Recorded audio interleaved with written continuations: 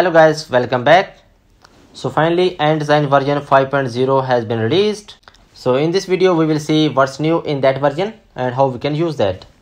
So to upgrade to version 5, they say please upgrade to the latest version of the 4.x first and then remove or modify the related APIs according to the warnings which we are getting on the consoles, right? So if we talk about the changes in the version 5, the first change is that previously for most of the components the border radius was 2 pixels. Now they have changed it to the 2 pixels, 4, 6 and 8 pixels. For example, the default button border radius has been changed from the 2 pixels to 6 pixels. So let's start seeing these changes as well. So I have an empty reactjs project that is using latest version of InDesign.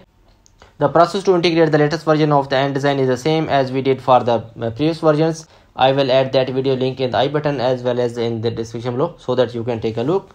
So we just need to add the npm install, save and nd, and it will install the latest version of InDesign, that is the 5.0.0.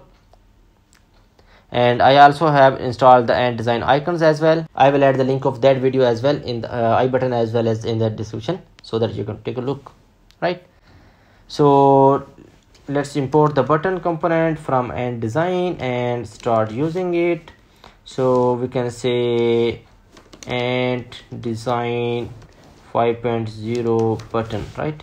And if we save it and go to the UI, as you go, so it has added the button, and we can use its props as well, like the type is maybe primary, as you go. And let's inspect it and see what it is, what's the border radius right now. So if we go to the button and see its CSS, so here we see the border radius has been changed to the 6 pixels, right? So what they are saying here, right?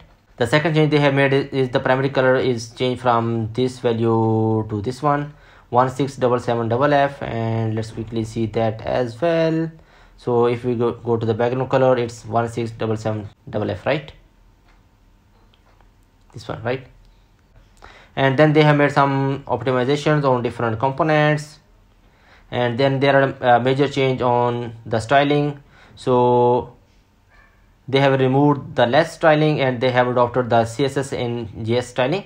So for that, let's go to their InDesign CSS in JS GitHub page. So here it is. So this is a component level CSS in JS solution used for InDesign, and it's a subset of emotion.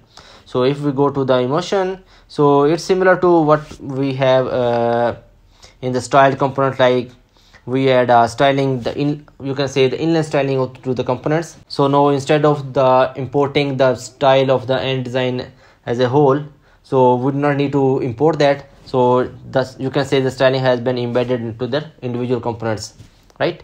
So if we go to our project, you see I have imported only the app.css, and if we go to the app.css, there's only a single class .app that I have applied to the parent div, and it's just you can say display flags and centering all of the elements, and its height and width is full window, right? And previously we were importing the InDesign styling here, but now there's no need to import that, right? Because they have adopted the CSS in JS, right? And using this approach we can do dynamic theming as well. I am creating a video on that as well, please stay tuned for that. And then they have made some changes in their path. So the lib has been removed from some of the path, right? And then there are change in the time or the date library. Previously they were using the moment.js, but now it has been replaced with the day.js. So let's quickly see that as well. So let's add a date picker and save it, and you can select it is the same as it was before. And if we go to the on change, and here you see the value is now day.js object instead of the moment which was previously, right? And if we console it,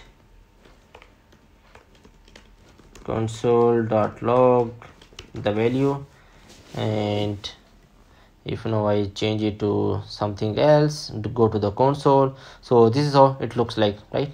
For more information on the day.js library, here it is the GitHub link. So they have multiple functions to format the date and also to manipulate date to add or subtract different dates. I will add its link in the description below so that you can take a look. The next change is that because they are now using the CSS and JS, so they have removed the Pebble plugin import that we previously used for doing the theming.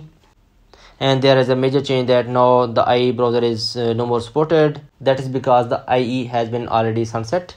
And then there are changes on the class name APIs. So previously on some of the components like the autocomplete, select, date picker, etc., so they were using different class names like the pop-up class name, drop down class name, or the wrapper class name. So they have unified that to a pop-up class name. So like if previously for the select component we were using the drop down class name, we will be replacing it to the pop-up class name, and it will start behaving the same, right? And then there are some changes on the prop levels, like on the some of the components like the drawer, the model. We used to have the visible prop to make that pop-up visible, but now they have changed to the open prop for all of these, right? So if we go to the project and add the model component, and here if we say the visible, so it says no strike through, so it's saying it's deprecated, please use open instead, right? So we can use the open, and its value will be same as true and false that we were using for the visible prop, right? And similarly for the table, filter dropdown visible has been changed to the filter dropdown open. And similarly, so there are some changes on the other components as well, like the notification. They say that the static methods of the notifications will now have only one instance, and if we need different configurations, we can use the use notification hook to change the properties like the max count, top, bottom, etc. And same, there are changes for some of the props to make it consistent. And then there are some hierarchy level changes. Like previously we were using the page header comment, input and button from the end design, and now they have moved the comment under the compatible and the page header under the pro layout, and rest of these are in the end design. So suppose if previously we were using the comment and importing from ND, and if we got an error, we can import that from the compatible and it will start working, right? And also there was a component back top that has been deprecated, and it has been merged to the float button. This float button is a new component introduced in the 5.0.0. I'm creating a video on that as well. See you there. So we already saw that how to upgrade it. We just need to install the latest version of the end design and just start using it. And of course, if we encounter any problems, we can directly go to their GitHub issues link and give them the feedback, right?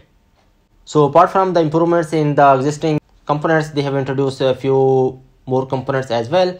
Like they have introduced the float button, so we can show the float button on any of the page, and even we can show the menu on click of that.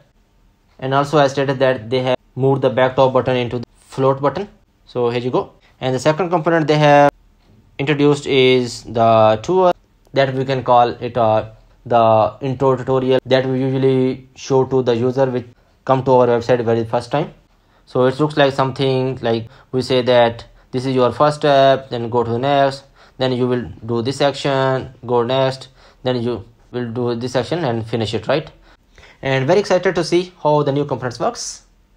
Stay tuned by subscribing to my channel. See you in the next videos. Thank you.